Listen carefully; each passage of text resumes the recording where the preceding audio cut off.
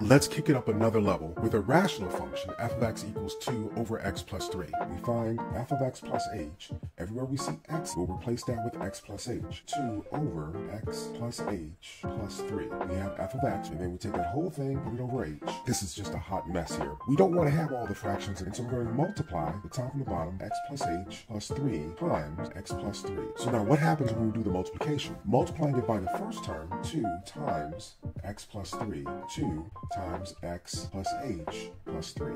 Now the denominator, and we don't try to multiply this out, clean up the top, it gives us 2x plus 6 minus 2x minus 2h minus 6 all over h. 2x, negative 2x cancel out. Positive 6 and negative 6, negative 2h over h times x plus h plus 3 times x plus 3. Factors of h cancel out. The result of negative 2 over x plus 8 plus 3 times x plus 3 is our final result.